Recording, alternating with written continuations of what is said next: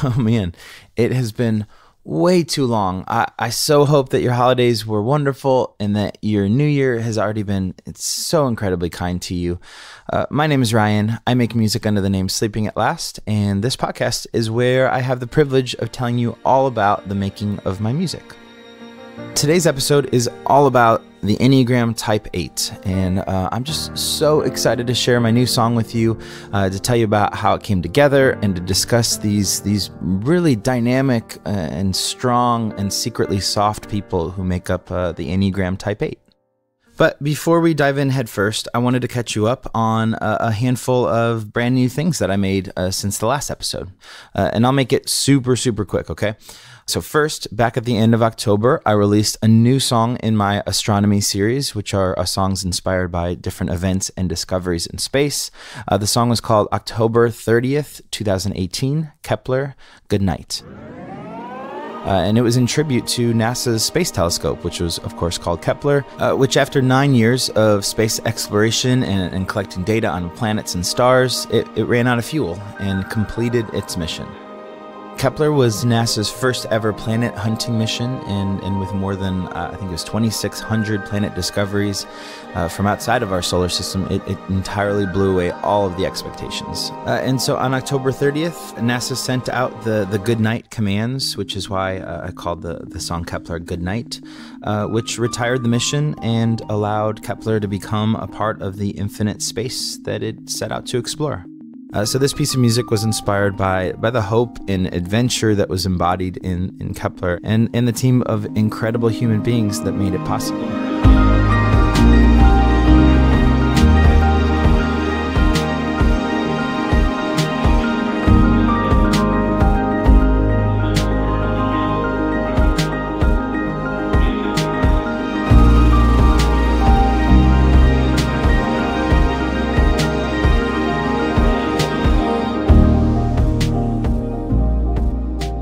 And around Christmas time, I continued my annual tradition of recording a Christmas song, inspired by my two sweet daughters, Lily and Iris, and their truly undying love for Disney's Frozen. I chose to cover When We're Together, which was originally sung by Anna and Elsa from Frozen, in the Disney holiday short, Olaf's Frozen Adventure. And I had so much fun recording this, I even got my little girls and my wife, Kate, to sing on the song. But when we're together, and my favorite gift is you.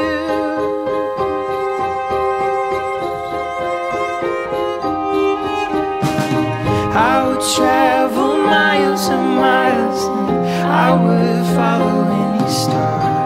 I'd go almost any place, if it's any place you are. 'Cause we're together, I'll forever feel at home. And when we're together, we'll be safe and warm. Shortly after that, also in December, I released another piece of music for my astronomy series. This one was called December 17th, 2018, Farout.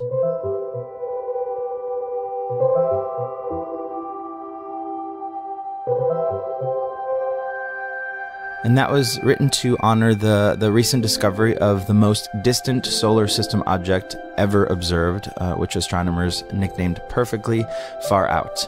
I just love that name. It's a small pinkish dwarf planet located in the outer reaches of the solar system. And Farout is roughly 310 miles in diameter, so this song is 3 minutes and 10 seconds in length.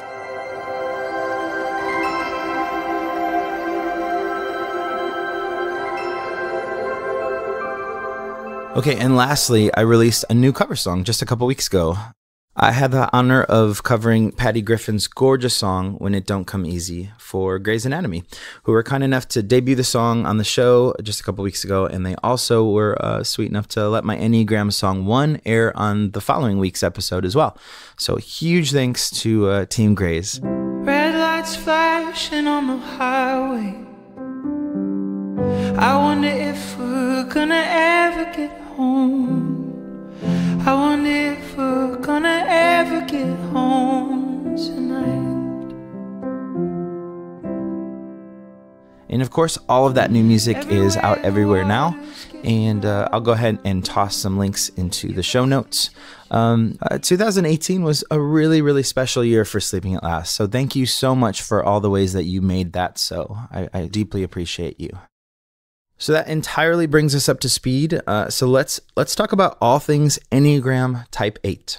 And per usual, let's begin by talking about the type. So today we are recording with my dear friend Chris Heuertz again, who has been so kind and has offered us this just incredible insight and wisdom into each of these 9 Enneagram types as these songs come out and as these podcasts come out. So Chris is here with us again. So Chris, how are you? Ryan, it's great to hear your voice, and it's actually warming me up. We are freezing in Omaha. I think you guys have it worse there in Chicago, but when I woke up this morning, it was negative 33 wind chill, and I've never, ever seen my puppy suffer so much. I think it's actually, it's kind of a beautiful tradition that we talk about your puppy Basil at the beginnings of every podcast. It's kind of my favorite thing. I should say, Chris, how are you? But first, how's Basil? Poor guy. He's okay now. We're inside. But man, he was shaking so hard. Oh, poor little dude. Yeah, as of recording this, it was minus 25 degrees in Chicago and a wind chill of minus 50 degrees, which is just completely nuts. And just makes me rethink why I live in the Midwest and not somewhere on the West Coast. Oh boy, for sure. But you know what? This is actually the perfect day to record a podcast on Type 8s because the need for intensity in all things is one of the things that helps 8s feel alive. And so this is probably willed by the universe on us in terms of the timing. I love that. So what's special about this episode is that we're talking about the type that Chris happens to identify as. So Chris, you are dominant in Enneagram Type 8. Yeah. So I am an 8, and for a lot of 8s, we usually, when we bring type forward or we out or admit or, for 8s, we feel like we have to confess our type. It often sort of feels like it has to come with an apology because a lot of people will say something to the effect of, oh yeah, I used to know a really unhealthy 8. And right. You never hear people say that about the other types. And so usually I respond with, no, I think they were just an 8. You probably just didn't stand up for yourself. And that doesn't help the introduction or the sort of welcoming of 8s bringing type forward. But I do think this is one of the types that has been also misunderstood, can come across, or maybe, let's say, misrepresent or mispresent the best of itself. And this is one of the types that folks have a hard time sort of knowing how to relate to and knowing how to internalize what it is that the 8s on a subconscious level are bringing forward, even if they think they're gifting forward parts of themselves. And something you and I had talked about before pressing record here is that 8s get this truly unfair shake when it comes to being talked about in the Enneagram. I feel like all the other types, we do this, as you've mentioned, we talk about the caricature. It's easier, of course, to point to the struggles of each type than it is to point to the redemption or the strength of each type. But I feel like 8s get dragged through the mud. They really, really do. And as I was researching and reading everything I could about the type, I was really kind of bummed out about how negative the teaching on the Enneagram Type 8 tends to be, at least initially. I feel like it gets to the strengths and it gets to the growth of the type, but mostly it just starts in a pretty negative place. I wonder if the initial response from non-8s to 8s is kind of a defensive stance or defensive posturing, because there is an intensity, there is a too muchness, there is a sort of coming at and a coming against folks that almost requires them to sort of pull up, let's say, sort of an emotional shield. Now, I think there's a couple things happening here with that. And number one, I just think it's energy mirroring energy. And 8s wouldn't want folks to know this, but 8s are perpetually sort of in a defensive stance, always sort of assuming they're going to be betrayed or sold out, always assuming that somebody is going to try to exert control over them, always sort of on a subconscious level, again, sort of fearful that they're going to sort of have to concede their power to someone that they don't trust. And so I think this sort of defensiveness, calling to defensiveness is happening sort of behind the scenes. But I also wonder here if this is sometimes the sort of, like, let's say karmic response of, yeah, eights get dragged a lot, and we want to act like it doesn't bother us, and we want to act like we have thicker skin than we do. But it's because we're also dragging the folks that we don't respect, the folks that we have a hard time looking up to, but also the folks that in a sort of junior high-esque sense that we want to test to see if they'll actually stay in the game with us, to test them to see if they'll actually love us and not walk away from us. And so there's something really tricky going on here. And the bummer is, we'll sort of see this as we sort of kick these thoughts around. The inability for eights to practice vulnerability keeps them from being honest about all of these sort of low key things that are happening. Like I said, maybe behind the scenes. As a type 8, do you feel like, I mean, obviously you've traveled all over the world to talk about the Enneagram. Is it difficult for you to talk about the type, at least from the experience of being one yourself? Is it hard to be vulnerable in that way?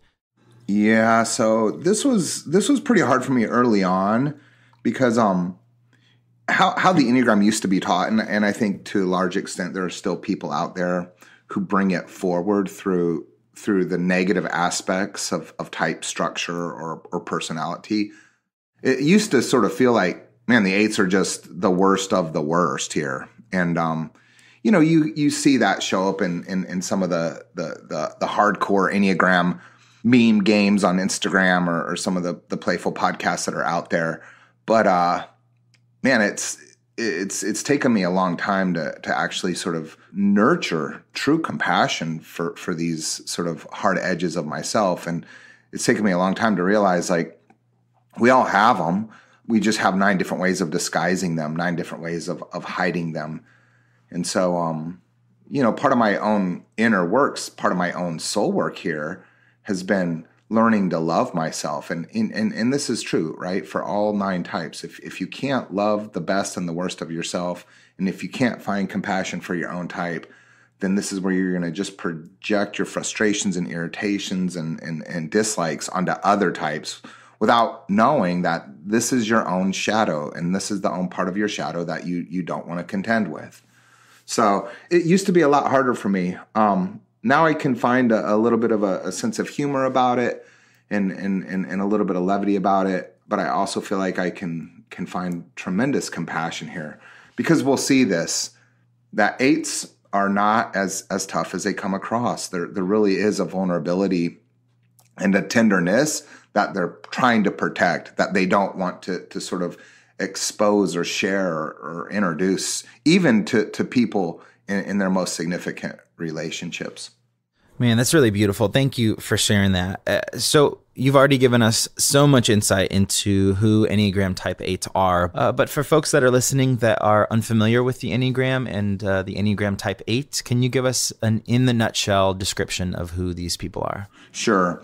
So Type 8s are sort of traditionally known as the challengers. And I sometimes like to take that language and even sort of mold it into the contrarians, right? This is the need to be against. These are really intense, driven people who just have a natural initiating drive within them. And so they hate to be slowed down. They hate to be interrupted. They relate to power very differently than most of the other Enneagram types. And they relate to that through provocation. And this is how they build intimacy, and this is how they build trust, through fighting, through conflict, through sort of sass and hassling people. They're really independent. They come across really determined, and they come across, I think, stronger than they often are. They can also come across a little more disconnected, I think, than they mean to. They vacillate between a kind of tolerance and intolerance. And so they tolerate things that most people wouldn't, especially things that may be perceived as vulgar or inappropriate. But what they have an intolerance for is the exploitation of weakness outside of themselves. And so these are the folks who become incredible humanitarians, like who really sort of go after wherever they see vulnerability being taken advantage of. eights are really assertive. They, like I said, they sometimes present as confident or overly confident, pretty tough, even though there's a tenderness in there. And, you know, they're the kind of person that you want to be on their side. You want them to have your back. You want them to be able to look out and take care of you in the end. And how they'll take care of you won't be really sort of in nurturing ways, but really in very protective ways. As we relate to types, I usually find it actually the most compassionate way to understand types through looking at the pains. And some of these were real and some of these were simply misperceptions that come from our early holding environments. And so what we learn about folks who are dominant in type 8 is that there was a kind of rejection experience in relationship to the nurturing caregiver or the nurturing parent. Now, it's not complicated, but it's really one of those painful sort of accidents of missing each other, which really becomes sort of a tragic loss of love per se. So eights have this pronounced need to be in control and to maintain control, to protect themselves. And you see this projected outside of themselves in that protective stance that they take in relationships. But as little kids, when that nurturing caregiver was coming at them, it felt like a kind of manipulative approach to controlling them. And this is because eights are disconnected from their heart center, so they don't know what to do with their feelings or emotions. And so when the heart of the nursing parent came, and it came really, let's say, intensely or intimately or sensitively, the eight rejected it. And in rejecting that, misunderstood that, and it had to double down on a self-protective stance. And so I'll be real candid here. You know, my mom was 19 years old when she was pregnant with me. I was her first child. I think my mother's a 2, and she just was so happy to be a mom. She was just so happy to have a little boy. And when she brought all that 2-ness and all the love of that 2-ness forward, even as a little kid, it felt like too much for me. It felt like something I didn't know what to do or make sense of. And so I sort of, in a sense, stiff-armed it. And this was the real great ache and pain of my mother's and I relationship over the years. Is all she wanted to do was take care of me, and all I wanted to do was not be controlled or smothered or manipulated by her love. And so for a lot of eights, there has to be a kind of healing and a reckoning with our willingness to actually receive and accept love. Now, another aspect of the imperfect early holding environments of eights has to do with a snapshot of their childhood, a snapshot of their growing up, where they felt like they had to actually be tougher, be more mature, be older than they actually were. And this accelerating of part of their childhood, this having to grow up too fast, created a kind of toughness in a lot of eights that sort of becomes the muscle memory of again, how they present. But you'll see this in their adult lives. There are these sort of glimpses or snapshots or periods of what they may not give language to, but are sort of the lost memories of their childhood, where now as an adult, they're going to sort of try to relate to it in a sort of playful or affectionate or even sort of an obsessive way. And so you see a lot of eights with their Star Wars toys or their Care Bear or their My Little Pony collections, or there's a fixation on a certain kind of film or story or childhood book that they read, or there's something that returns them to that part of their childhood that was accelerated. They're part of that childhood that seemed to be lost, that eights actually need to sort of relive into and to sort of bring forward. They, in a sense, they need to metabolize that part of their childhood that seemed to be missing. Because, like I said, in having to grow up too fast, it created a kind of strength in them that was, you know, maybe unnecessary. And for them to be the little kid and to sort of be reintroduced to their inner child is part of how they're going to be healed. Chris, thank you so much for painting such a helpful and vivid picture of the Enneagram Type 8 for us. It is invaluable to understand those things about the type before hearing this song, and it is just really beautiful to hear it from your perspective as a Type 8. So thank you so much. And I've mentioned in each of these Enneagram episodes that Chris is the author of my absolute favorite Enneagram book called The Sacred Enneagram. So if you don't already have it, I can't encourage you enough to go pick it up. It is the most compassionate and beautiful and loving perspective on the Enneagram that exists.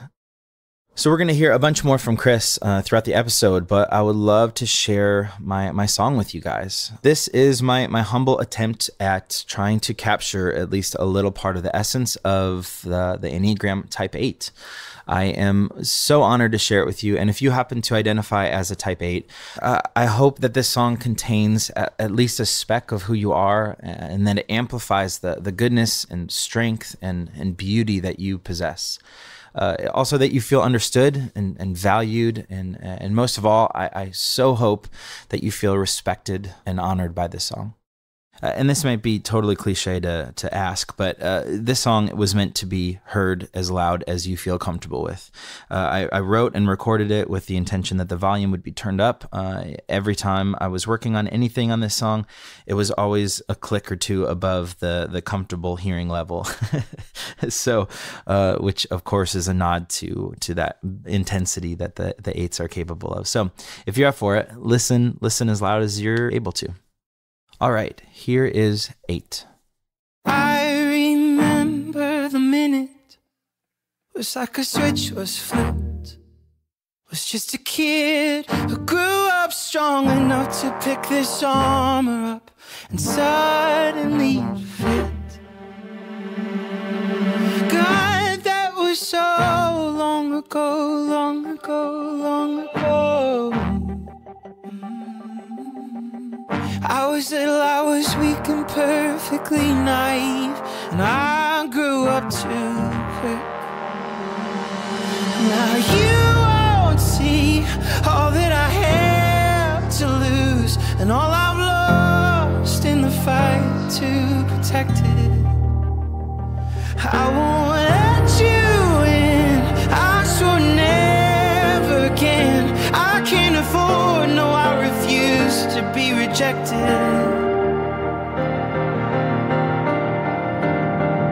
I wanna break these bones till they're better. I wanna break them right and feel alive. You were wrong, you were wrong, you were wrong. My healing needed more than time. When I see fragile things, helpless things, broken things, I see the familiar. I was little, I was weak, I was perfect too. Now I'm a broken mirror, but I can't let you see all that I have to lose, all I've lost in the fight to protect it. I can't let you in, I swore never again. I can't afford to let myself be blindsided. I'm standing guard, I'm falling apart, and all I want is to trust you. Show me how to lay my sword down for long enough to let you through. Here I am, pry me open. What do you want to know? I'm just a kid who grew up scared enough to hold the door shut and buried my innocence. But here's a map, here's a shovel, here's my Achilles heel. I'm all in, palms out, I'm at your mercy now, and I'm ready to begin. I am strong, I am strong, I am strong enough to let you in.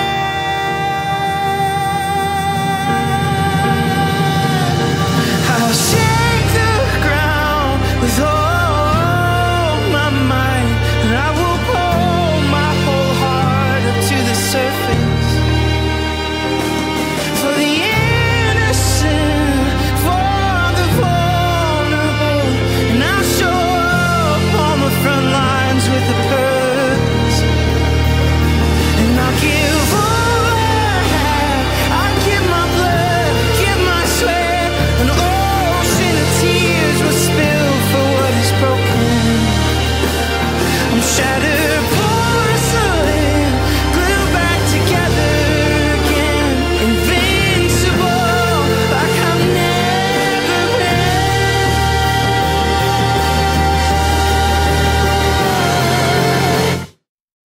So no matter how many songs I write, I'm still absolutely terrified to show anybody. Gosh, I hope that if you happen to identify as a type 8, that something in there resonated with who you are, and that you felt honored. It's incredibly hard to fit any of these 9 personality types into a single song. But I will say that the intensity and the strength and the power of a type 8 is pretty darn hard to fit into a song, like fitting the ocean inside a cup. But I sure do enjoy the challenge and the privilege that it is to even try. So well before a single note or a lyric was written down for this song, I had a concept in mind for the Type 8 song. I had written it down probably at the very beginning of even thinking through the Enneagram songs at all. And I was absolutely confident that this idea would be the guiding light of writing this song. I wanted this song to be the opposite of what you would expect. You learn about the type, and it's this dynamic and strong and powerful, intense type. And I thought, wouldn't it be interesting to kind of do what an 8 would do and kind of go against the grain a little bit? And rather than this big, powerful song, maybe it should be the sweetest and softest song on the Enneagram collection. And I really held on to this idea. I remember even talking to several of my Type 8 friends who always had a raised eyebrow every time I mentioned this concept. I'm like, it's going to be super sensitive and sweet, and it's going to be all really, really gentle instrumentation. And I just felt really certain that was the correct direction for the song, all the way until the moment I started researching to actually write the song, that I realized that that's entirely the wrong direction. These are 9 stories of redemption, as I've said on each of these Enneagram episodes.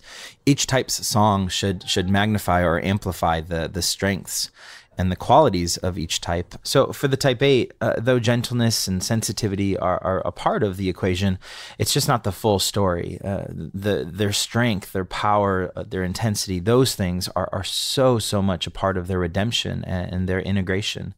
So I wanted to write something that honors all aspects of the Type 8, the strength, the softness of their inner child, the intensity, and of course, the beauty of who the Type 8s are.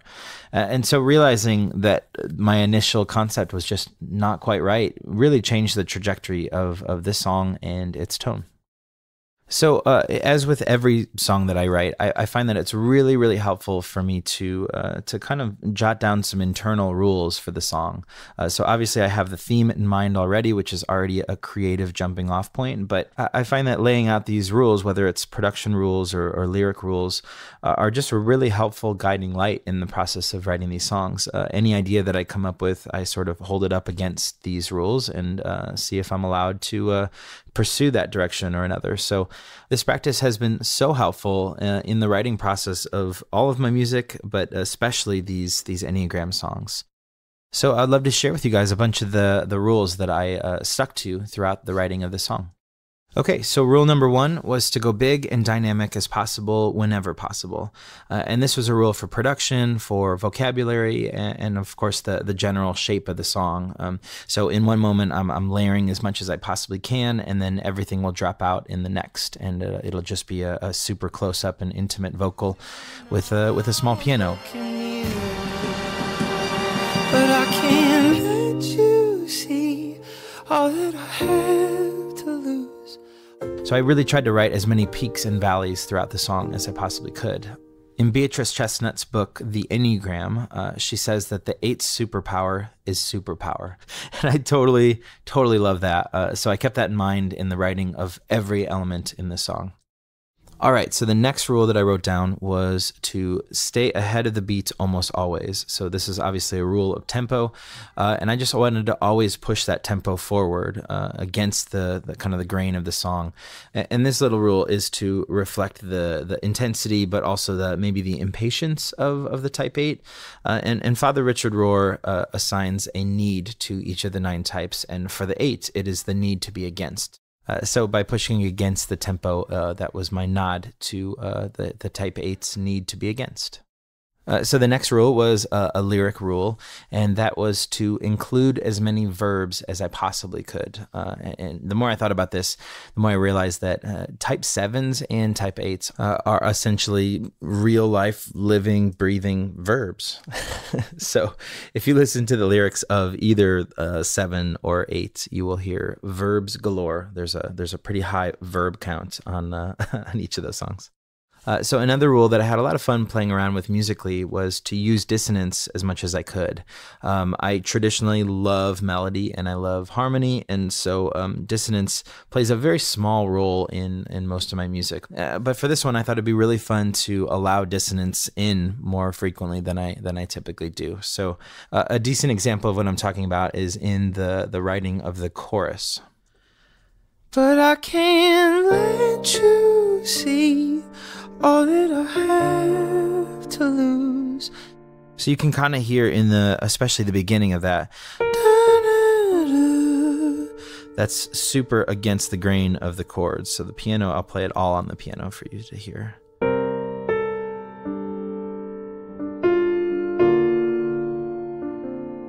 So I'm playing at the same time all of these notes. And so as the story of this type 8 character moves along in the song, the dissonance actually kind of lets up a little bit throughout. So there's more resolve and more resolution and harmony by the time that the song ends. All right, so there's a bunch of other rules, and we will get to each of them throughout the podcast, but I would love to take a little bit of a detour and just talk about the song and as a whole and how it came together. So I'm going to be totally honest about writing this song. It was a monster to write. I mean it. It was difficult for literally the entire time until I was just about to the finish line and pieces started clicking into place. But I like to think of writing songs as a sort of a wrestling match, and I was real intimidated by this particular opponent. Type 8 was a real difficult wrestling partner, and I think the hardest part of writing the song was just lyrically. I actually, and this has never really happened to me before in writing songs, but I finished the lyrics and then went to bed feeling really good about it, and then I woke up the next morning and had an honest look at what I had written, and a very defeated voice inside my head just kept telling me, this is not right. This is not right. And so I went back to the drawing board and continued to just keep at it. And I'm really glad that I did, because I feel like the song needed to be broken a bunch of times in order for it to feel right to me. And thankfully, after deleting half of what I had written and rearranging or rewriting the rest of it, the rest of the pieces came together fairly quickly. So it was a very sobering moment of realizing that this wasn't quite right. And then thankfully, the path forward was a little bit illuminated for me. And once I finally felt really good about everything, the irony sunk in that the very first lyrics that I wrote for the song were, I wanna break these bones till they're better. I wanna break them right. I just couldn't believe that the instructions of how to fix this song that wasn't working was literally written down in the lyrics. I needed to break this song until it was better. And a total side note, when I sing those lyrics, I cracked my knuckles, and I recorded my wife cracking her knuckles too. So, so there is the real sound of bones, I guess technically not breaking, but they are cracking in that moment of the song. I'm not even totally sure I should have shared that with you, because that is kind of gross. So most of my very closest friends happen to be 8s. So apparently I have a friend type.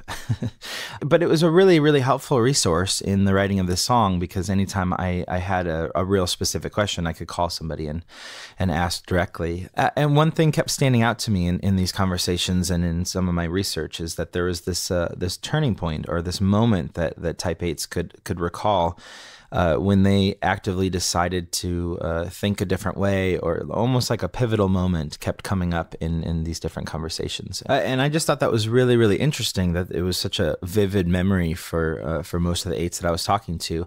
I don't think I've come across anything like that in researching any of the other Enneagram types. That's what inspired these opening lyrics. I remember the minute, it was like a switch was flipped. So it's a reference not only to the moment that the kind of the turning point in a Type 8's life, but it's I think it ties into the childhood wound. So it felt like the right place to start from. And the beginning of the song here is actually another example of another rule that I set out for myself, and it's just the word staccato. I wanted it to be staccato whenever possible, and for those of you that don't know, the definition of staccato is with each note or sound sharply detached or separated from the others, a staccato rhythm. So in this story of redemption, I felt like the first half should have as many non-sustaining notes as possible, and a better way to look at staccato is almost like these musical stabs, so the notes are very quick and they happen immediately. And I thought that the abrupt nature of staccato instrumentation was really interesting for the Type 8, especially in the beginning. That's also led to the decision of starting right on the vocal, which is something that I don't do very often. I always like for the musical palette to kind of set a tone first and then have the vocal lay on top. But this song, it felt like it needed to start and end as abruptly as possible. So you'll notice the beginning starts like this.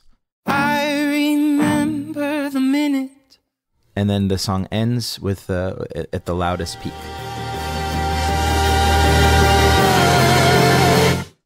So even though the word of my rule was staccato, it probably makes more sense to have called that rule abrupt. Oh, and a small side note, those staccato strings that you hear throughout this song are meant to be a connection to the Type 2 song, where you also hear some staccato strings. The Type 8 integrates to a Type 2, so at their best, they borrow some of the healthy and beautiful traits of the two, and so I thought that was a fun way to kind of represent the connection path between the two types. So Type 8s integrate to a Type 2, but they disintegrate to a Type 5. And so there's a very, very slight nod to that disintegration path in the opening lyrics of this song. But first, let's listen to the lyric that it connects to in the Type 5 song. My armor falls apart. And then the opening lyrics of this song include, Just a kid who grew up strong enough to pick this armor up and suddenly fit. So you have the Type 5 laying down their armor as they get healthier, and then at the beginning of the 8 song, you have the character picking it up.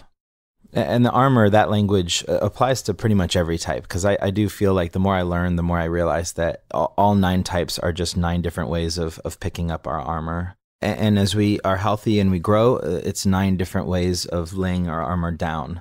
But the literal image of armor felt really, really appropriate for the Type 5 and for the Type 8 specifically. So because 8s are a part of the Body Intelligence Center, I wrote a list out of a ton of words that I wanted to try to include into this song somehow. Mostly verbs, as I mentioned, but words that just had a physicality to it. So push, pull, fight, wait, might, break, blindsided, guard, bones, pry, strong, shatter, spill. And I was able to get all of those words into different lines, and it was just a lot of fun to try to make that connection to the Body Intelligence Center. So let's go ahead and dive in a little deeper with Chris on the Enneagram Type 8.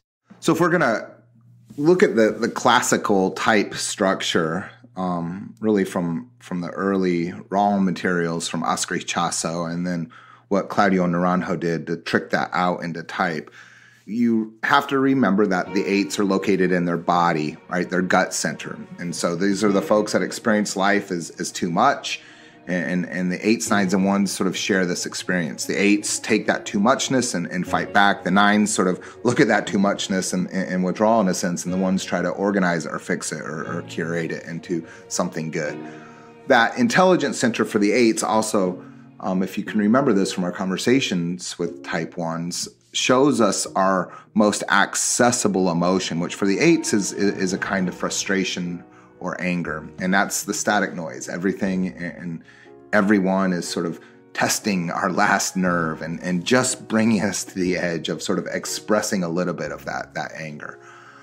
The 8s holy idea here, and our holy idea is our unobstructed view of reality. This is what Hamid Ali says. I think when you talk about the holy ideas, it's the most urgent truth that you need to tell yourself. And for the eights, in fact, it is holy truth. And this holy truth really has to speak to the charity of oneness and to the connection of what eights need to sort of fall into, which is love. And like I said, that love is the love that they, in a sense, resist, but need to receive as a way of getting back in touch with their hearts. The holy idea is the sort of counterpoint, let's say, to the virtue. And so if the holy idea is sort of higher intellectual state, the virtue is the higher emotional state of each of the types. And the virtue for the eight is innocence. And this innocence is really a return to the inner child. And this is why you see eights relate to children or puppies or things that are tender with such, so it's clumsy, it's endearing, but man, it's really, really honest too. And I'll say this, when eights are around a child, or when I'm with my puppy, it's like, I don't have to control this child. I don't have to fight with my dog. And it becomes a kind of mirror to giving me the permission to return to my own vulnerabilities. The passion for the eight has been described as lust. And this isn't sort of a sensual, lusty, sexualized kind of lust, but this is really a lust for intensity. And so this is really experienced in the gut as desire, and eights are really driven to sort of attain and consume whatever it is that they desire. This passion is also sort of suffered in the hearts of the eights as excess, and it's as if there's almost never enough of what it is that they desire. And this is where you can sort of see the Enneagram as a color wheel, right? That gluttony of the seven sort of folding into the excessiveness of the eight. But man, this passion is really sort of unthought through in the minds of the eights. And so that's kind of an unconsequenced thinking, or there's a real sort of strong impulsiveness there. Now, the mental fixation of the eights is vengeance. And I'll say this, man, eights can beat themselves up. And this is where compassion is really important for eights. Eights can be really hard on themselves. And if an eight is honest about bumping around on the bottom of life or facing the consequences of their own failures, nobody's going to punish them harder than they punish themselves. But like all of us, right, we take this fixation and we aim it inward, and then we project it outward. And man, when eights sort of practice and perfect vengeance inside, this is where that vengeance, that protective stance, that taking care of people in their lives or their loved ones, their communities really shows up as that defender of those that they care for. Now, you may have come across something called the harmonic groups, and I love what Russ Hudson at the Enneagram Institute has done with these. I once heard him talk about these as conflict avoidance styles. And when you look at the harmonic groups for type 8, what you see is that they're sort of conflict avoidance tactic, which sounds ridiculous because eights are constantly, in a sense, looking for conflict to sort of feel alive. And this comes back to their type's basic desire. Well, the conflict avoidance tactic or style for the eight is actually emotional intensity or emotional realness. And it's a kind of discharging what's upsetting them, frustrating them, annoying or irritating them. They just got to get it off their chest. It's just like they have to smash the horn, or they just have to blurt out the curse word, and then they're fine. For most other people who are eights, that doesn't feel like conflict avoidance. That actually feels like they're being drawn into conflict. And so if you're in a relationship with an eight, I recommend that you push back, that you receive the discharge, that you validate it, but you push back a little bit, that you sort of give them the same kind of intensity that they're giving you. And what that does for them is it helps them feel heard. And once they feel heard, what you can do is correct it. You can help them realize, like, all right, now you may need to see this differently, or hey, it's not as bad as you think, or let's really get to the bottom of this. And that's one way to sort of work well with them. So one of the things that often confuses people about eights, and this is actually something eights generally are unaware of about themselves, is that they use vulgarity or inappropriate language as a way of sort of testing people, right? So I know a lot of eights are really fluent in curse words and love to say f. And when they actually drop the F-bomb, what they're doing is they're stomping on the ice, in a sense, between you and them to test how thick it is. And if the f word is what actually breaks that ice, if their vulgarity and inappropriate language is actually what causes you to sort of back off or step away, then great. For them, that was efficient. There was kind of an expediency in that, because what eights are really afraid of is that at a certain point, they're going to be betrayed, or at a certain point, there's going to be something that's out of the too muchness of their own drive and intensity that's going to cause people to betray them or walk away from or leave them in relationships. And eights don't want to be honest about that. And so they guise or they disguise or they mask their sadness through anger. And that anger comes across also in a very combative ways. So if you're around eights and they're using vulgarity or if they're using inappropriate language, on a subconscious level, they don't know this about themselves, but they're testing you, and they're testing you to see, are you going to stay in the game with them? Are you going to continue to take them seriously, or is that it? Did that sort of just blow you off, and was that the deal breaker? Okay, bleeping out Chris's F words might be the highlight of making this podcast. I told Chris I was going to do it, and he thought that was perfect, that a 9 was trying to censor an 8. And he said that it would make other type 8s pretty angry. So if that happened, my apologies. And to pay tribute to the 8's affinity with swearing, I use the word swore in the lyric, "I can't let you in, I swore never again." So the vocal melody of this song, I wanted to write something as dynamic as possible to kind of fit into that earlier rule that I mentioned. But it was really important for me to write at the very top of my range. So when I'm belting it out in the song, that's at the breaking point of my voice, where if it was just even a half note up, it would crack. And so that was, of course, a challenge to record and to feel good about the takes when you feel like your range is almost out of control, but it also helped me feel the song. So I think that what happens when you're working on music is that you've worked on it for weeks on end, and you're always trying to come back to the thread or the excitement of the original spark of the thing. And so I think singing in this range, singing as with my whole heart, it actually helped me to kind of stay connected to that feeling. But I did have an experience that I don't think I've ever had in singing vocal takes, which is that I almost blacked out. So after, I think it was 2 different takes, I was singing at the very end with all that I had, and I totally got lightheaded and needed to lay on the floor for a minute or 2 after those takes. So I guess trying to channel that intensity of the Type 8, it was definitely a very visceral experience to perform the song. Oh, and the take that I nearly blacked out after, that's what you hear in the song. So another way that I wanted to reflect the intensity and the all-in aspect of the Type 8 was to, in the lyrics, to say the word all as much as possible. Usually the word all is kind of a generic word. It can be used sparingly and be effective, but for this one, I feel like 8s really mean it. When they say all, it comes from that intensity. And so I think I sing the word all maybe 7 or 8 times in the song. I hope it's 8.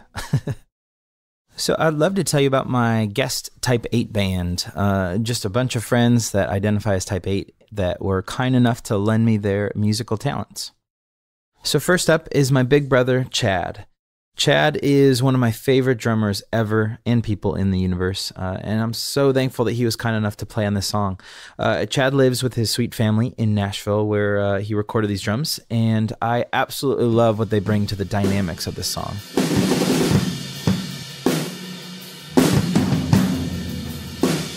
And at the risk of dating myself and Chad, for those of you that have heard the Ghost album or Keep No Score, Chad's drums should be a very familiar sound in the Sleeping at Last universe. Chad and his drums play a huge role in the history of Sleeping at Last, so it meant a lot to have him play on this song. And I can't wait to make more music together. So a huge thanks to Chad. Seriously, so grateful for you.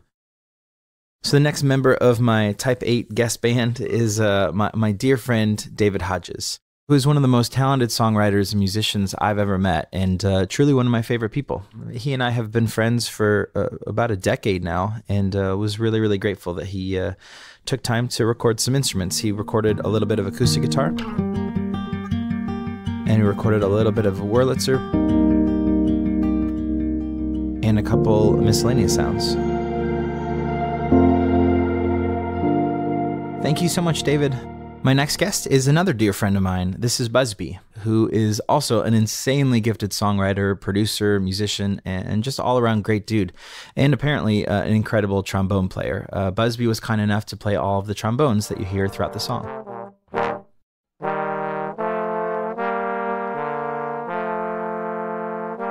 Thank you so much, Busby. I totally love that sound. Something about it reminds me of Rocky. And a side note, I saw Creed 2 actually during the writing of this, which helped pump me up to write this song. And next up, I have my friend Daisy Klamala singing background vocals, and I love her voice, so talented, and I love what it adds to this song. It gives this lightness and this air that I really appreciate.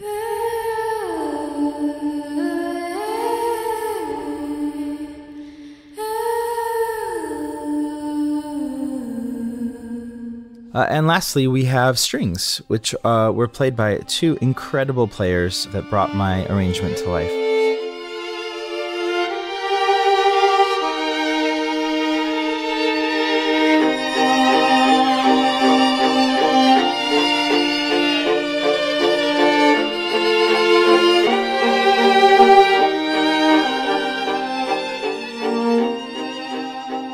Oh gosh, I could listen to them play all day.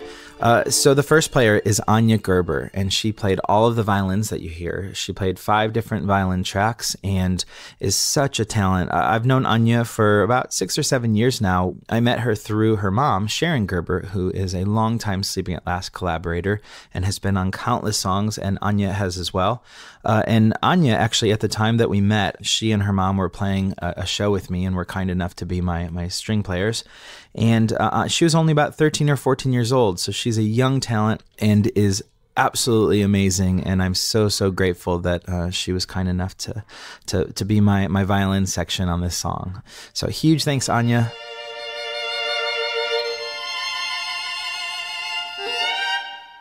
And last but certainly not least is Sarah Maria Blanton, who played all of the viola that you hear on this song.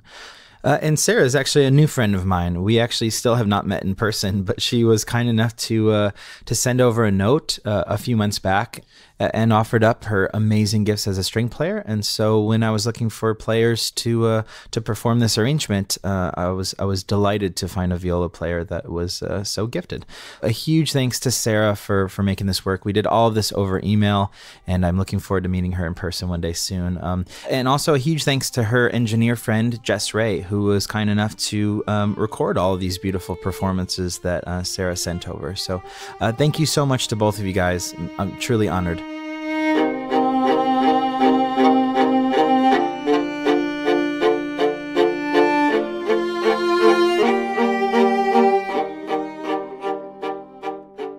So something I really love about writing music is trying to figure out subtle ways in which the music or the notes being played can support the lyrics in some way. And not just in a melody sense, but if I'm talking about a specific thing, I want the music to kind of underline the meaning or the words that I'm singing. So in this song, I had a lot of fun doing that. So I'll share a few examples of ways that the music supports what I'm lyrically talking about. So the string arrangement is kind of scattered throughout the song. It starts really sparse in these little clusters, and then it evolves and becomes bigger and more consistent. And I kind of thought of the strings as the character of innocence. So anytime in the lyrics that I talk about fragile things, broken things, anything like that, you'll hear the strings kind of peek into the mix. When I see fragile things, helpless things, broken things. And in the moment where I sing, I'm standing guard, I'm falling apart, you hear the strings fall in the background. They kind of descend, which is just a subtle nod to what I'm singing about. Standing guard, I'm falling apart. and all I want is to trust you. So another example is when the character is singing the word sword. The lyric is, "Show me how to lay my sword down." And for that moment, there needed to be something metallic to kind of represent the sword. So I had my brother play the ride cymbal there to give the sense of metal. How to lay my sword down for long enough to let you through. Another way that I wanted to musically emphasize vulnerability and the inner child is to change the verse chords to sound sweeter as they go. So in the beginning, they're like this.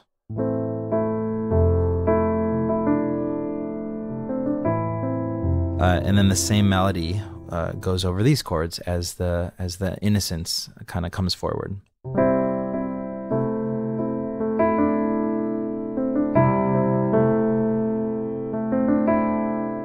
So it's super subtle, but I think that hopefully you feel it as if you're paying attention to the words and you kind of are following the story. You kind of feel the slightly more hopeful feeling in those chords. Another way that I sort of emphasize the inner child in the music is to use children's instruments in a real subtle way throughout the middle to end sections of the song.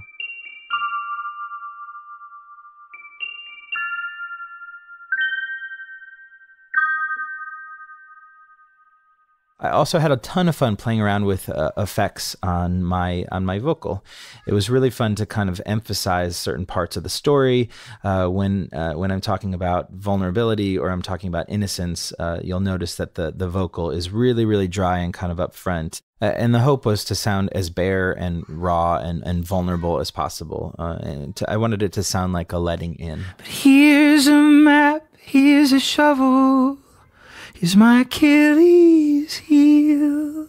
Quick side note, the Achilles heel reference is a little nod to Chris, who loves Greek mythology and is super versed in it. And so I wanted to have a little tiny nod to that. So in other moments of the song, the character is processing certain things, and so I added distance by adding a lot of different reverb and room sound to the vocal. I won't let you in, I swear never again. I can't afford, no, I refuse to be rejected. Playing with like the room size always kind of feels like playing with depth of field, so this one was really fun to try to map out according to what I'm singing about and the trajectory of the story. So another way that I wanted the vulnerability to evolve in the character over the course of the song is in a really, really subtle language use. So in the beginning, you'll hear the word "I won't" in the chorus, and that's kind of an active decision. And slowly, as the song progresses and the character evolves, it starts to be "I can't." So some of the similar lines later will turn from "I won't" to "I can't," and "I can't" just feels more vulnerable to me. It's like admitting that there's a limit. An example of this would be in the chorus 1, where I say, "No, I refuse to be rejected." That's sort of power and dominance. But later, with nearly the same lyrics, "I can't let myself be blindsided," which felt a little bit more innocent. And that felt like a window into the hurt that I think the Type 8s tend to hide. The word blindsided, that is a word that showed up almost everywhere that I researched the Type 8s. 8s feel like they were blindsided at some point in their life and will absolutely not let that happen again. So when I read that, when I heard from different friends that was an experience that they had, just even in casual language, the word blindsided kept coming up. So I knew that I needed to weave that into the song in some way. So let's bring Chris back on, who's going to share some wisdom for those of you that recognize yourself as Type 8s, as well as people in relationships with Type 8s. So in terms of communicating with 8s, they're larger than life, right? I generally don't try to do a lot of the physical takes or the sort of nonverbal cues or the gives of types. But, Richard Rohr will sometimes say that 8s blink the least of all 9 types because there's this kind of intensity and gaze. You'll sometimes hear or see that 8s, like other types, carry a lot of their weight in their body because there's a kind of largeness about them. And this speaks to sort of the boldness of who 8s can be. When eights communicate, there's a lot of there's a lot of opinion behind it, and there's a lot of strength behind that. And this is true even when they're silent. You sort of pick up on the energy and the intensity of it.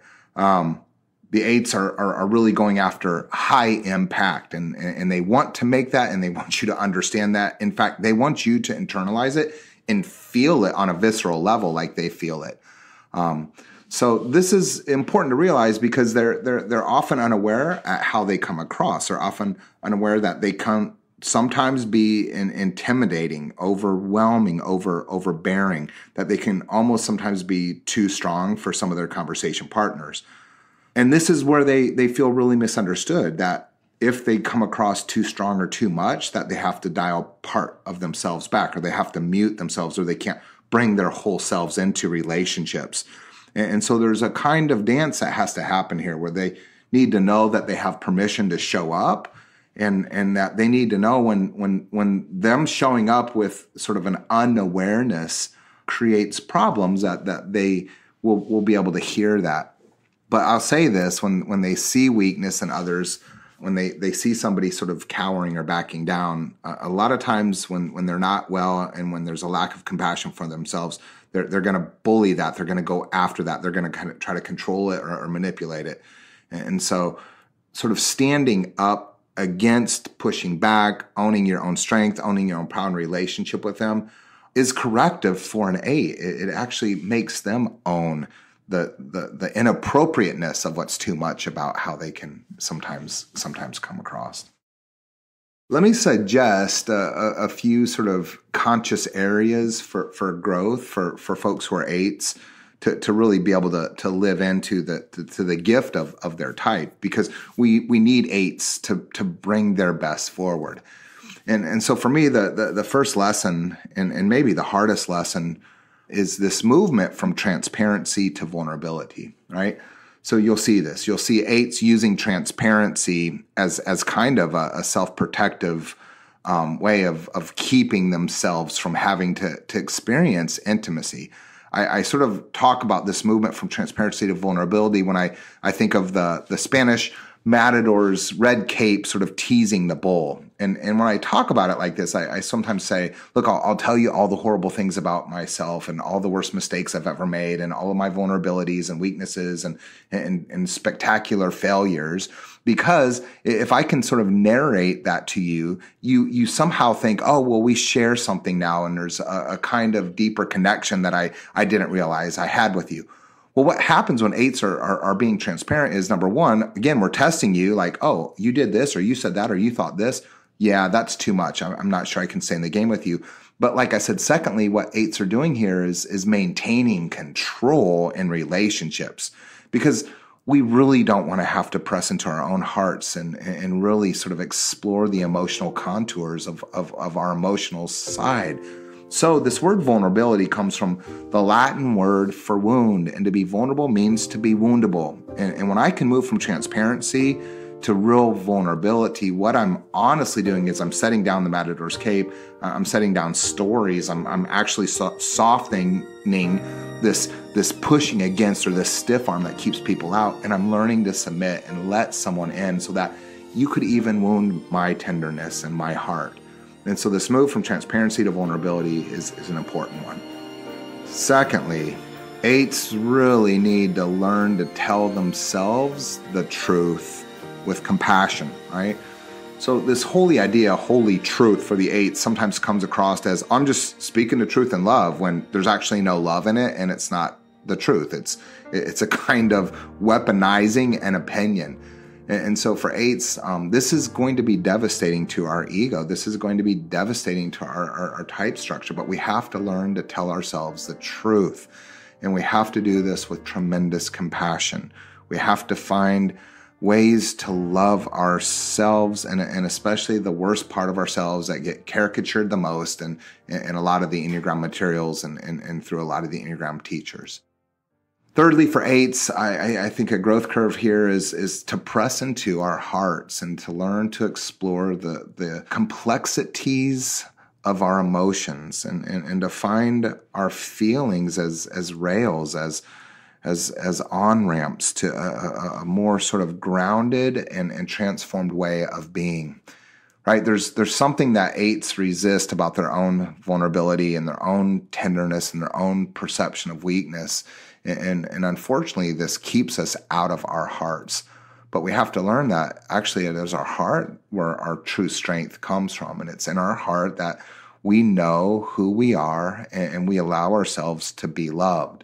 And then finally, I think the real sort of key for spiritual work or soul work or inner work for people who are eights is learning to say yes to stopping the drive to fight, to champion, to sort of heal the world and protect outside of ourselves what we perceive to be exploited. And so in my book, The Sacred Enneagram, I sort of phrase this out as consenting to stillness, agreeing to the stopping of everything that we project outside of ourselves so that in stillness, we can learn to hear ourselves, learn to explore our emotions, learn to find compassion, and learn to be truthful with our own vulnerability. So as I was talking to Chris and was asking him to share his thoughts and advice to people in relationship with Type 8s, I had the thought that it'd be really interesting to talk to his wife, Felina, to share a few thoughts on this as well. Felina is a dear friend to my wife and I, and she was sweet enough to agree to a totally out of the blue recorded chat. So this is Felina Heuertz, and she's an author, speaker, teacher, yoga instructor, and she has a brand new book that just came out called Mindful Silence, and a revised edition of her beautiful book, Pilgrimage of the Soul. I'll have links in the show notes, of course, but I encourage you to pick them up. I think it'll do your soul some good. So in our chat, I asked Felina if she wouldn't mind sharing some thoughts or encouragements to folks that are in relationships with Type 8s. So the first thing that comes to mind is not backing down. Early on in our relationship, I learned how critical it was to stand up to him.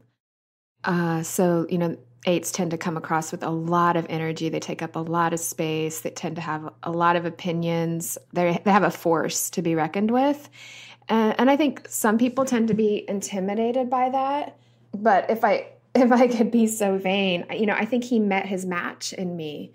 It's like, I'm not going to back down. Like, I'm going to, meet you where you're at. And that sense of like eights tend to, they test people's love and trust to the degree that person can really hang in there with them, kind of fight with them. And it doesn't have to be an overt fight. It's more of an energetic kind of, connection. And so that's been really important. And I think it was important for me too, it really helped me grow in a lot of ways. Oh, that's beautiful. Thank you. Thank you for sharing that. Have you and Chris found ways in your relationship to invite his vulnerability or his inner child to the table?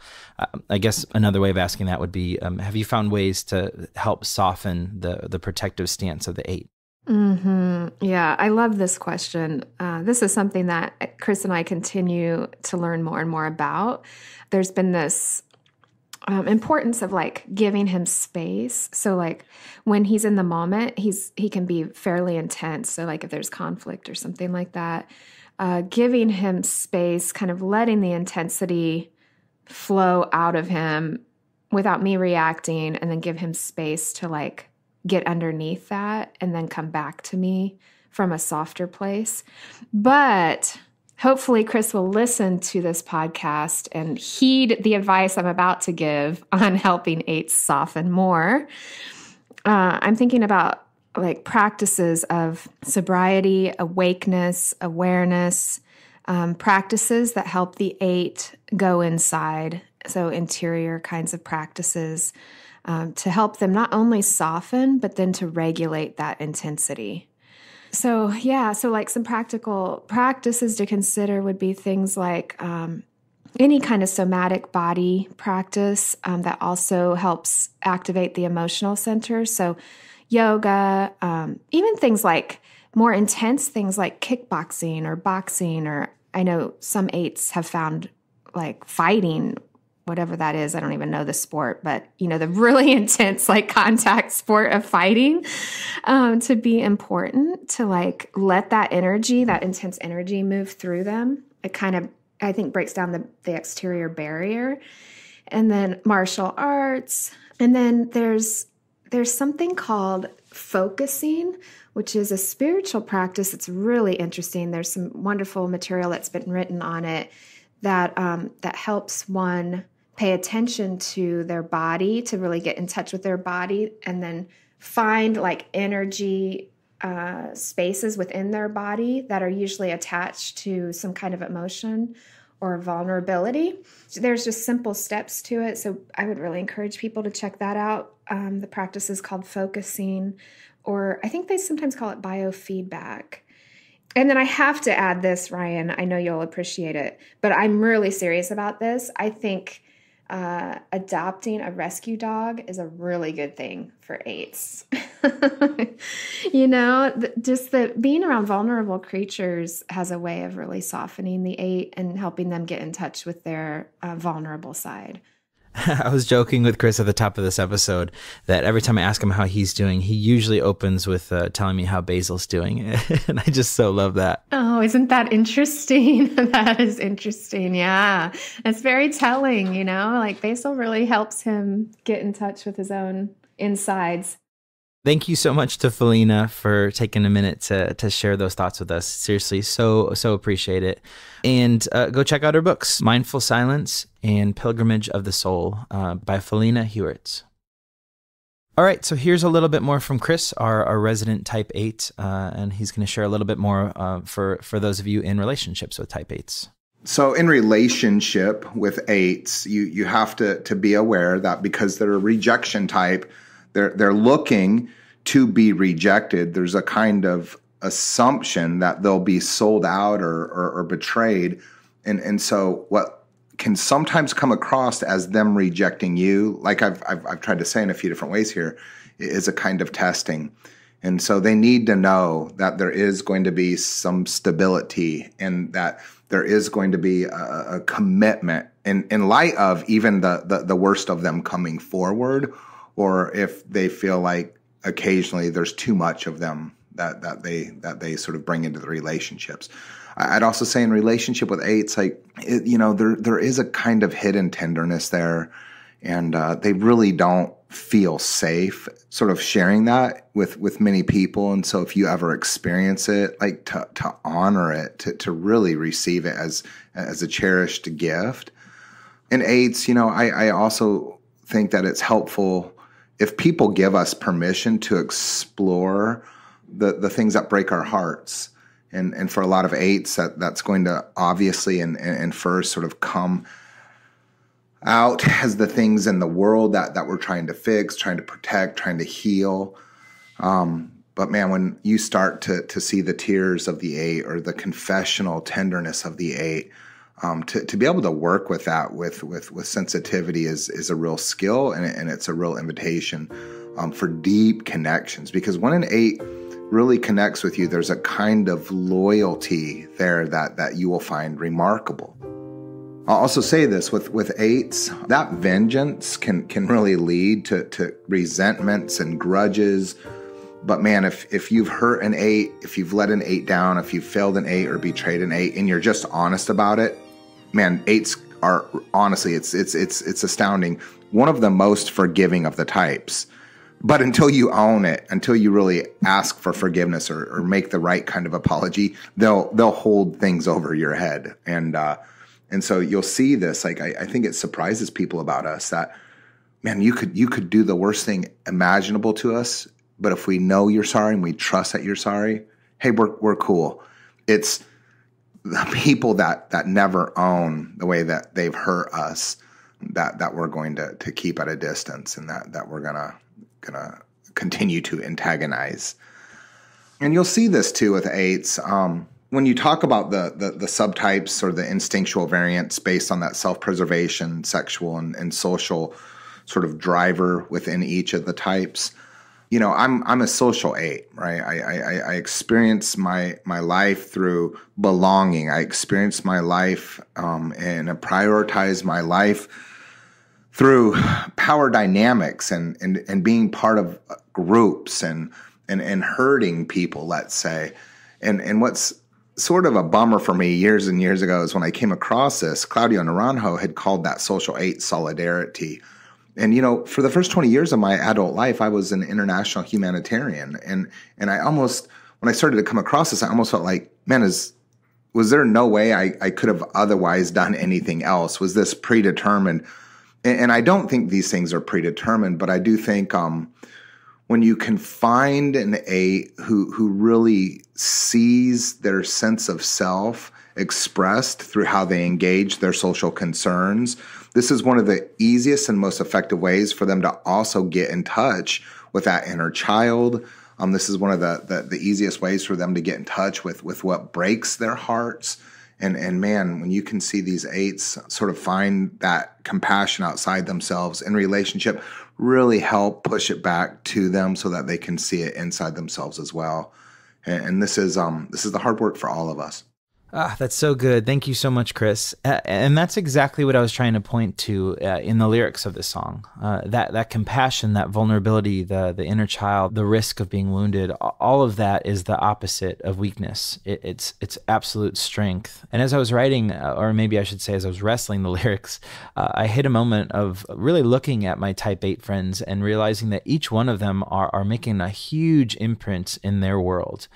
In their families, in their various fields of work, many of them specifically through humanitarian work.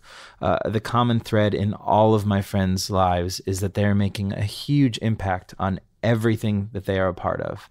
And what a huge gift to contain so much strength. And when they channel it towards goodness, it's really incredible. So in the song, after the character consents to vulnerability, they open up their doors a bit. I realized that was really only a part of the story, because with the gift of tenderness and vulnerability, eights are just not going to sit on the sidelines. They are going to put everything they have into leading and protecting those in need. So thinking about my friends and the hard work they've done inside themselves, I wrote these final lyrics. I'll shake the ground with all my might. I will pull my whole heart up to the surface. For the innocent, for the vulnerable, I'll show up on the front lines with a purpose. And I'll give all I have. I'll give my blood. I'll give my sweat. My ocean of tears will spill for what is broken. I'm shattered porcelain, glued back together again, invincible like I've never been. And that word invincible is a word usually associated with the shadow side of the Type 8, the unhealthier parts, as they feel and act as though they are invincible. But I wanted to flip that notion on its ear a bit and say that at their best, in spite of being hurt or betrayed, when they pull their whole heart up to the surface, they are a form of invincible. So that felt like the right language for the end of the song. And speaking of humanitarian work, Chris actually served alongside Mother Teresa, who many folks have mistyped as a Type 2. So I asked Chris if he wouldn't mind sharing a bit about his time with Mother Teresa. So here's Chris. Yeah, so I do think that, one of the most chronically misdiagnosed eights out there was Mother Teresa. And I did a lot of work with her for the last 3 years of her life. I ended up sitting with her probably a dozen or 15 times. Every time I was living in India back then, and every time I had friends who would come to visit me, we'd go up to Calcutta to volunteer with the Missionaries of Charity. And if she was in town and if she was well, she'd always make time to meet with us. And Mother was incredible. And yes, you see that tenderness and you see that compassion and you see that drive in her to heal the world. But I sometimes joke around that Mother was also a ball buster. It's get out of her way. And there was an intensity and a toughness. And I mean, honestly, this old nun was tough as nails. And so you also see this in Mother, who I'm convinced after spending all this time with her was a social eight. And the social eight is the counter type of all the eights. It's the eight that doesn't look eight-ish enough for the other two. It's the eight that actually does have a kind of softness about them. But what the softness is actually sort of in relationship to is the projecting outside of themselves, again, what they don't want to face inside themselves. And I'm not saying that was Mother's experience, but man, you saw this in her. You saw this concern. And so for the 20 years that I was involved in international humanitarian work. And this was working with little kids who had been conscripted to fight in civil wars in places like Sierra Leone during the Blood Diamonds conflict. This was working with children who had been orphaned because of AIDS or born HIV positive. This was a lot of work in the anti-human trafficking arena and in places like Bolivia and Thailand and Nepal. For me, it was less about my heart being broken over compassionate or the lack of compassion in scenarios of tremendous human pain. And it was really more about an issue of injustice. And you also see this, that this need to be against that eights have sometimes shows up in their need to be against injustice, injustice, repression, suppression, the exploitation of vulnerabilities. And so we have great mentors, we have great teachers and luminaries like Mother to look to. And if you're an eight and you can almost sort of adopt Mother as your patron saint, I do think looking and living into the gifts of her legacy and example can bring out the best in us. What I think is really interesting about eights is they have an uncanny ability to allow for diversity of thought or political persuasion or religious tradition into their group of friends. And I would say this, if you're an eight and you're sort of are living in your own echo chamber, that to get outside of that not only sort of helps bring what's in your blind spot forward, but it is one way of learning to be compassionate for the so-called other. And so I think I've been really fortunate in my life to be surrounded by diverse conversation partners who help me see myself and how I relate to my positions, opinions, values differently.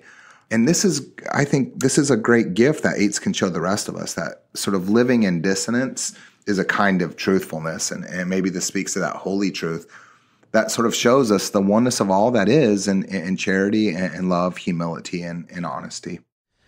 Chris, thank you. Seriously, so much. Your insight, your wisdom on all of this stuff has been such a gift. And for this particular episode, as you talk about your type, it means a lot that you would take the time to be vulnerable in that way and open up to us. So let's go ahead and switch gears and talk about the fingerprints that are on this song.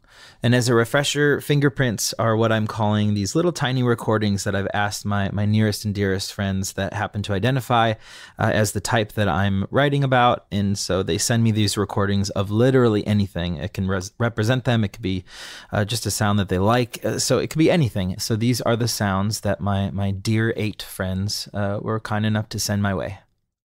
Okay, first up is Chris Heuertz. He sent actually 3 sounds that I was able to weave into this song.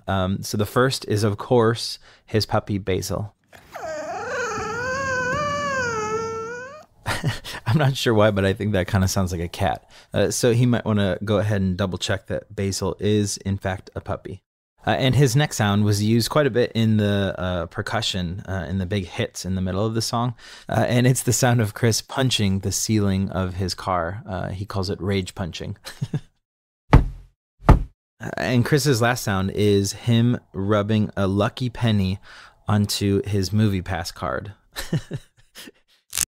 So when MoviePass actually worked and you could see movies with it, Chris and I were very, very, very in love with that service. And so so that's Chris wishing that the service would return to its former glory.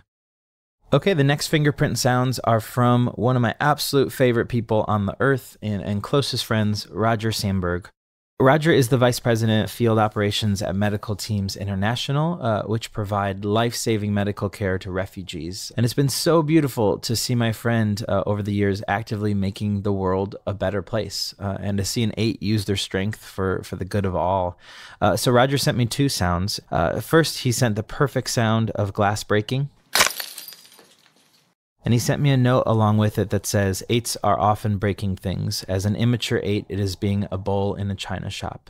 And then he also sent the sound of a sewing machine.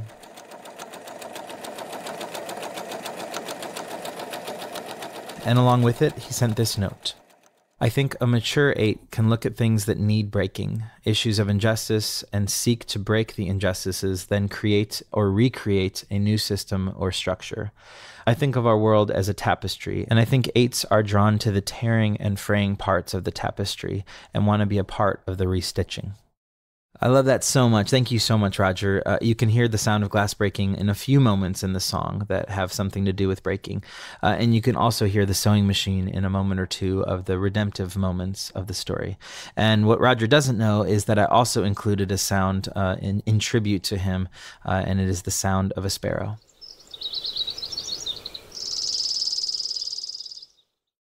The next fingerprint sound is from my dear friend Anna Davidson, who owns a restaurant in town that I absolutely love called Blackberry Market. If you haven't been there, be there. It's amazing. But she sent me the very appropriate sound of milk steaming. And you can hear that sound a couple times in the song. Anytime you hear the music crescendo, that sound will lead into it. The next sound is actually from Anna's daughter, Emily. This is Emily Davidson, and her walking and owning the halls, in her words, sort of authority over the ground she walks on.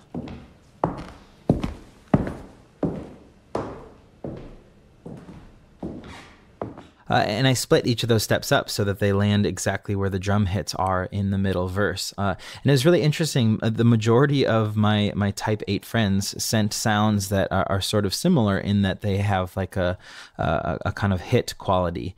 So I was able to take a bunch of these different sounds and place them under those drum hits in the middle verse. So once I've shown you all the fingerprints, I'll actually show you how they sound all together in those verses. The next fingerprint sound is from Daisy Klamala, who sent the sound of a coffee shop, which fits perfectly with the steaming milk that we just heard.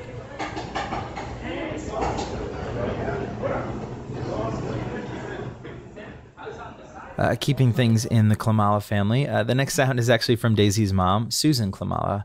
She's the owner of the Kitchen Studio of Glen Ellen, which is an incredible design studio for kitchens, bathrooms, and other parts of the home. So she sent the awesome sound of walking in heels.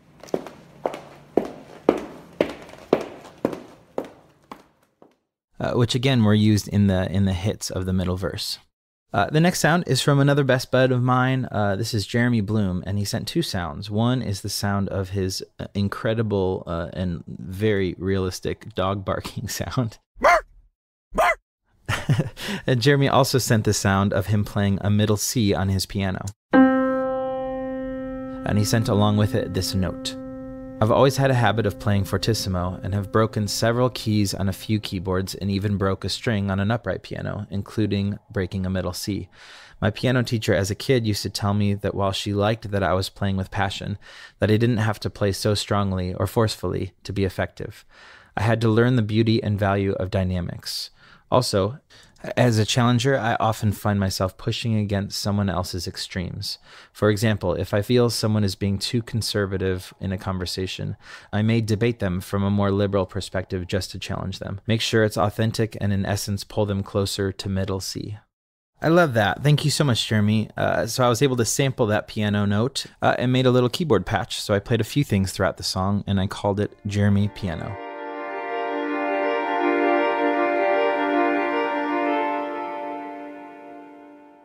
The next sound is from my buddy Scott Harrison, who is the founder and CEO of one of my favorite organizations in the world, Charity Water. Again, another amazing example of a Type 8 using their strength to quite literally make the world a better place. Scott sent the sound of him pedaling on his piano, which I used again under those hits in the verses.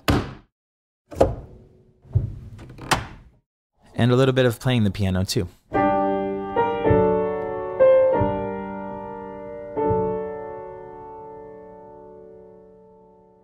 The next sound is from my friend Suzanne McDonald, who sent the sound of her whistling.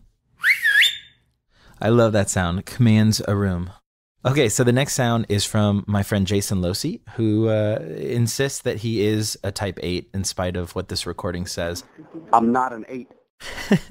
I love that. That's probably the most 8 sound of any of these sounds. The next sound is from my friend Michael Schneider, who sent the sound of him coming home and greeting his puppy. Good girl. Hi, baby. This next sound is from a dear family friend of mine. I've known him since I was born, and he's like a brother to me. This is Mark Holstein, and he sent the sound of his sweet kids laughing.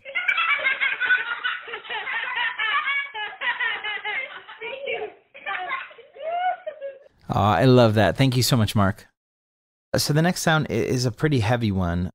It's from my friend Jeremy Courtney, who is the CEO and founder of Preemptive Love Coalition, which is an incredible organization. If you're unfamiliar with it, please go check it out. They're doing some really bold and amazing things in this world.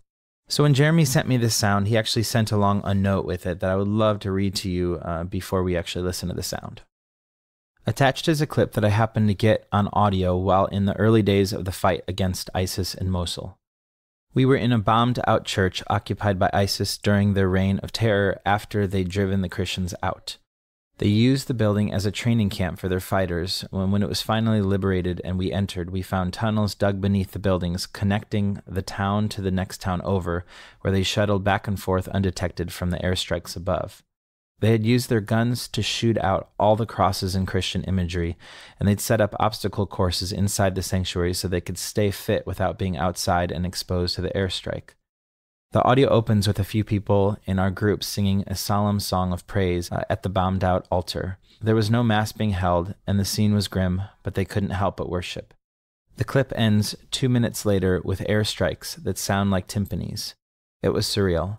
This sounds like being an 8 to me because there's something about my being an 8 that has led us to these places and ultimately allowed us to help a lot of people in some of the most dangerous places on the planet along the way. I don't want to live in a place where people get bombed or shot or driven from their homes or kept at bay for who they are and how they pray and how they love. When I'm healthy and I'm at my best, my being an 8 helps me press into pain and run through walls to bring about the more beautiful world our hearts know is possible.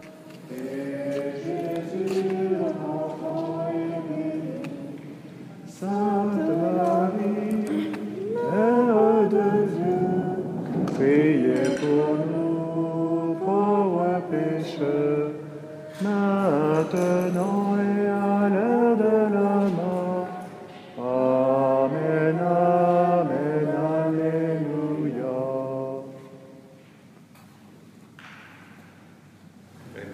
Amen.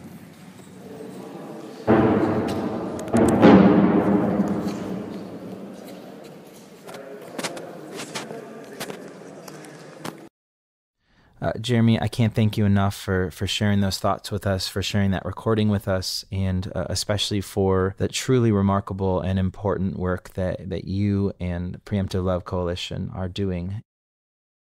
So that's all the fingerprint sounds that are hidden throughout the song. Thank you so much to each of those amazing 8s for letting me place these tiny sonic flags that represent them into the ground of the song. It means so much to me, and I hope that this song honors each of them. So in addition to those fingerprint sounds, I actually put in a few miscellaneous Easter eggs just for fun. The first of which is, so David Hodges and Chris Heuertz and I have a text thread. It's been going on for probably 4 years now, full of all sorts of ridiculous things. And so I thought it would be fun to pay tribute to both of my my text thread 8s and convert a tiny clip of our text thread into Morse code.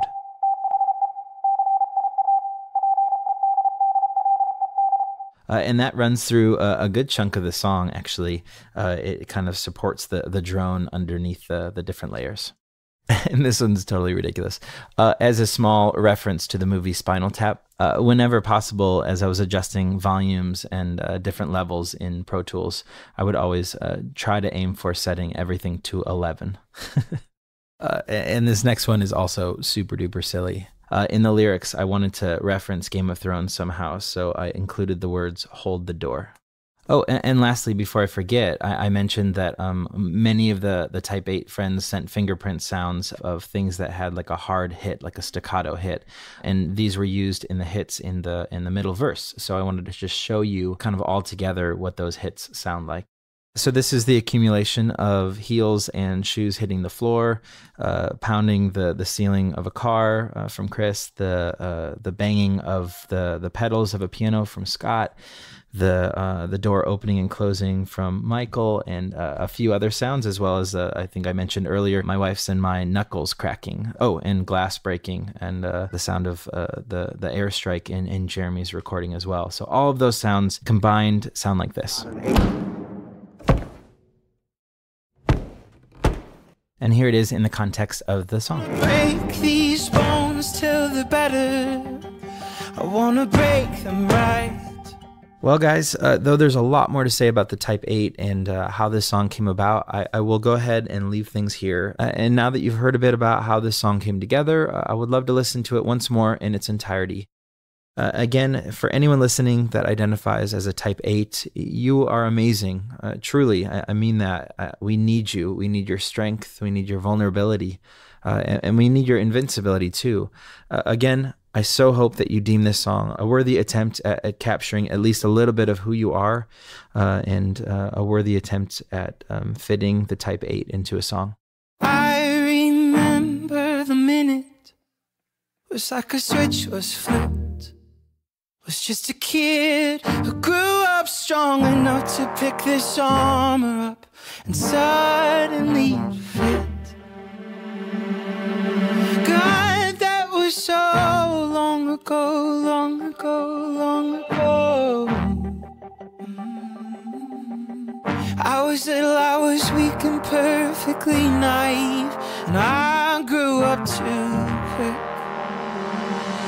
Now you see all that I have to lose and all I've lost in the fight to protect it. I won't let you in, I swore never again. I can't afford, no, I refuse to be rejected.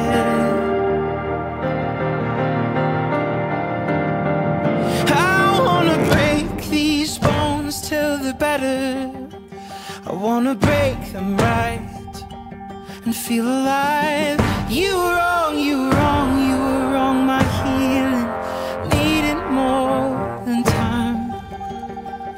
When I see fragile things, helpless things, broken things, I see the familiar. I was little, I was weak, I was perfect too. Now I'm a broken mirror.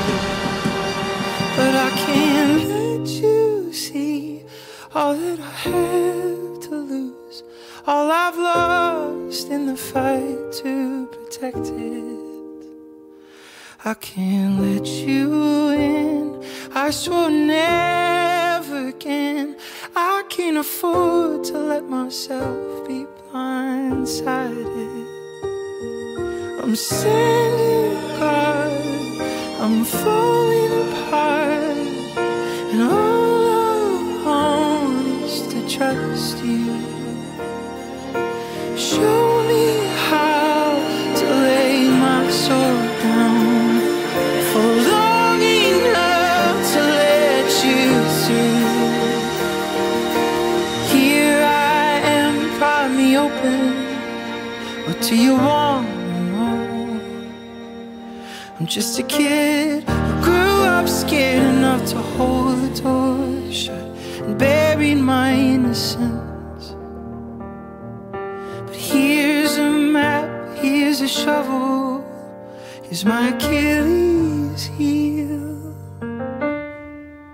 I'm all in, palms out, I'm at your mercy now, and I'm ready to begin. I am strong, I am strong enough to let you in.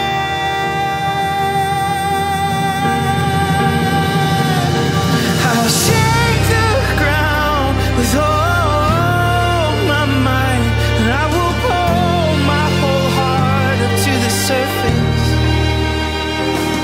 For the innocent, for the vulnerable, and I'll show up on the front lines with a purpose. And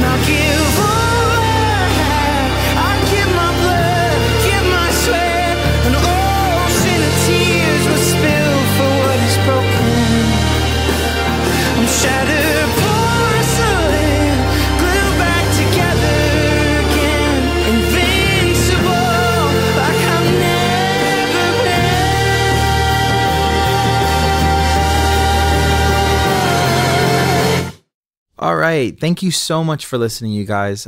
Seriously, it means so much that I get the opportunity to talk to you guys and to share how these songs get built. And a huge thanks to Chris Heuertz and Felina Heuertz for their time, and to all my friends and family that sent in their fingerprint sounds, as well as the incredible musicians that were kind enough to be guests on this song. The song is available everywhere that music is. I'll have a link to that in the show notes, along with everything else we've discussed. And I'm already hard at work on the Type 9 song, which happens to be my type. So I'm very excited to learn more about the Type 9 and myself. And I can't wait to share everything that I'm learning and writing about with you real soon. All right, have a great rest of your day. Thank you so much again.